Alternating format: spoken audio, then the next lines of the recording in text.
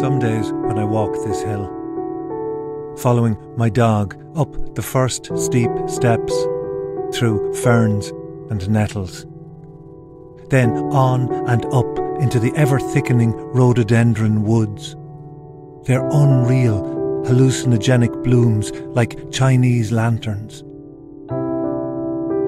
I imagine they're on the opposite side and climbing too at a more or less similar pace.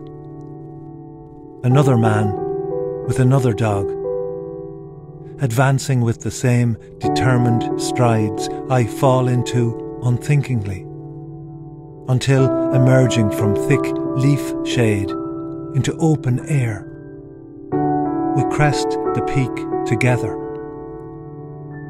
2 dogs, 2 men, each pair circling the other before moving off on the trace of a scent or the glimpse of something far off, across parks and roads and housing estates, the sun reflecting in a single window pane.